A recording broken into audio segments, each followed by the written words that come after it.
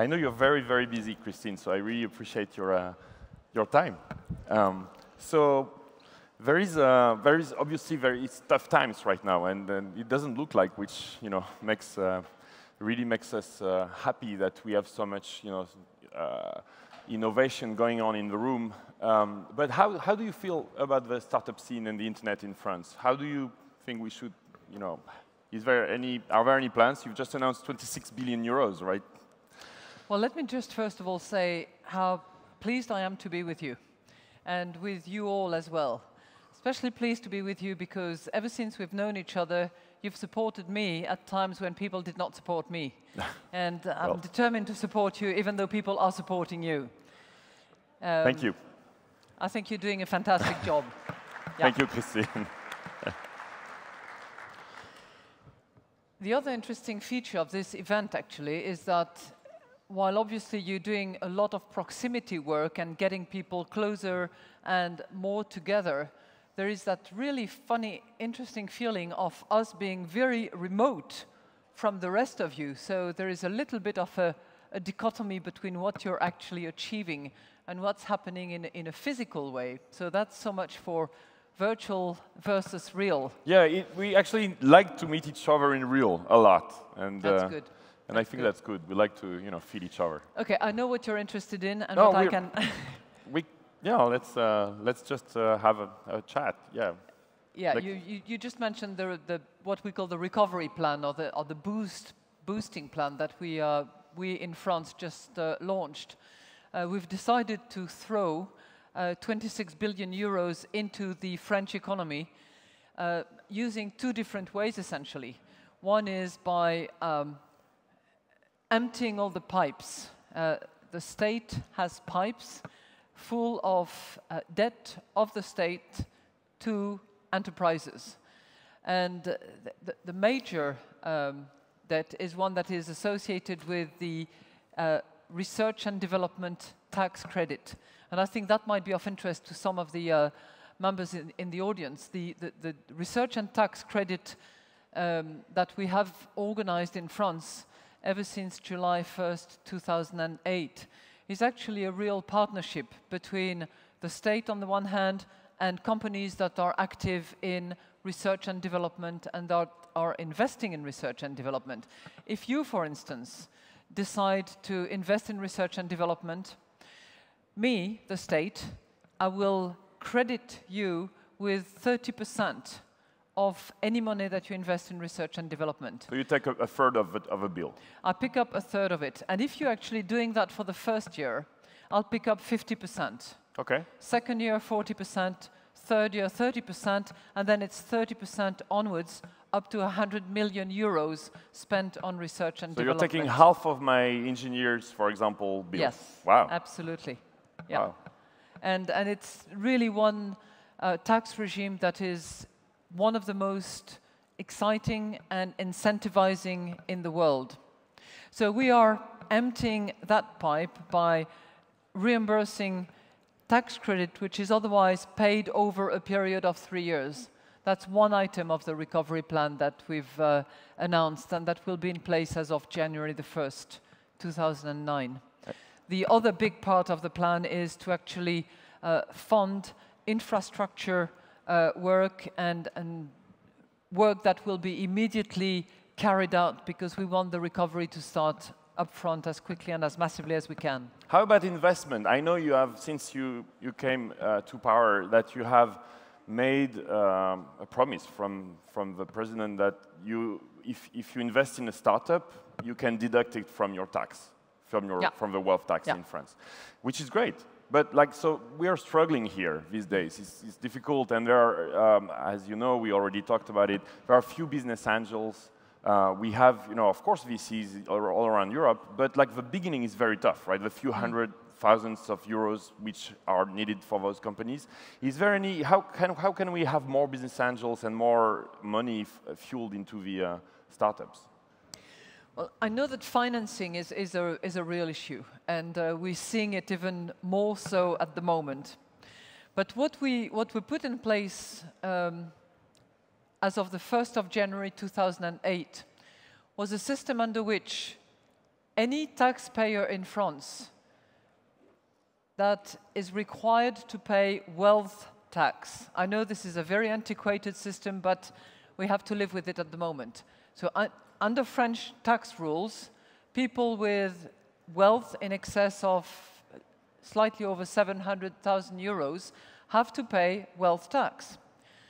What we decided was to put in place a system where instead of having to pay the tax collector, the taxpayer can actually bring equity to a startup or to an SME, small and medium-sized enterprise, up to 50,000 per year.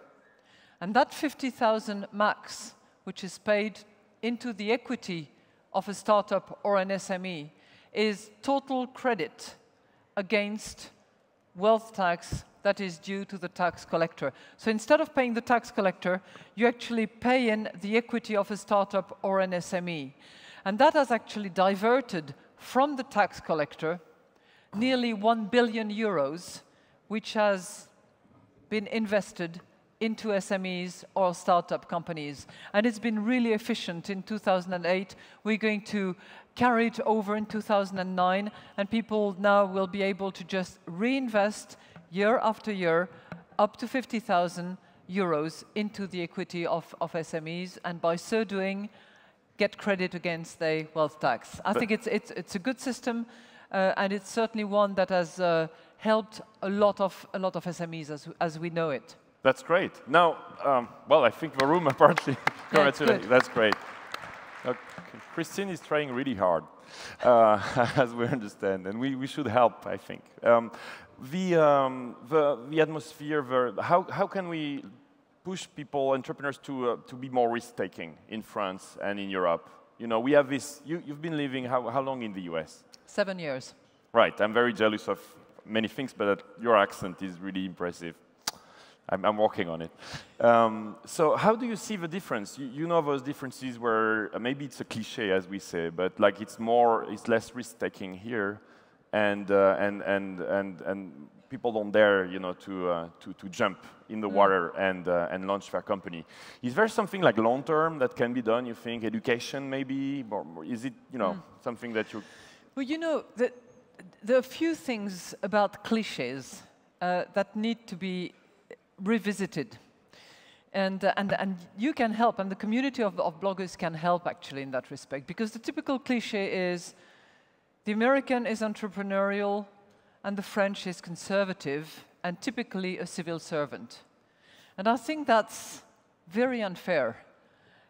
Yes, we do have civil servants, but there are lots of entrepreneurs in France as well. And the word entrepreneur actually comes from the French language back in the 18th century. But there was a really interesting survey which was conducted about 2 months ago, which indicated that nearly 70% of French active people actually wanted to set up their own business. It didn't say that they wanted to do that and only that, but they wanted to have a business, to get on with creating something. And when we found out about that, because we had previous empirical data showing that, we decided to set up a new status for people who are prepared to take risk and who say so, and who up until now are saying, well, we're not sure because it's complicated, it's time-consuming, there's a lot of bureaucracy about it, and it's costly. So we've put in place a system that did not exist under French law and French social law and French tax law, which is really the status of self-employed entrepreneur. It's called the auto-entrepreneur. And it's somebody who decides to either offer services or sell goods, but who is going to do that on a sort of let's see and try if it works basis. And who can actually register, I'm sure you can find the auto-entrepreneur website that we've put in place under my ministry.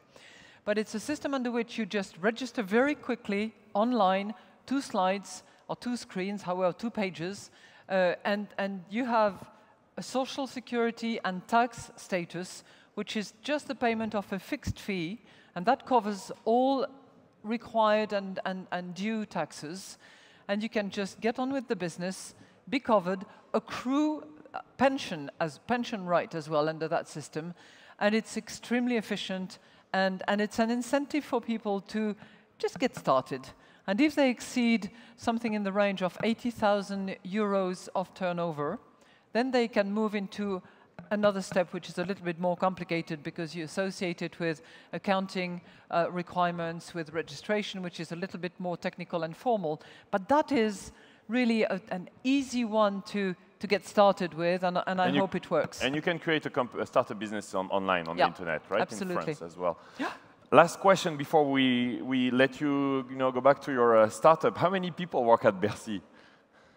Ooh, masses of them. Hundreds of thousands, right? Not well, not sure. Maybe not that many, but we tend to include those people that work outside of Bercy in the territory. Yeah, so lots of people, but they're quite smart.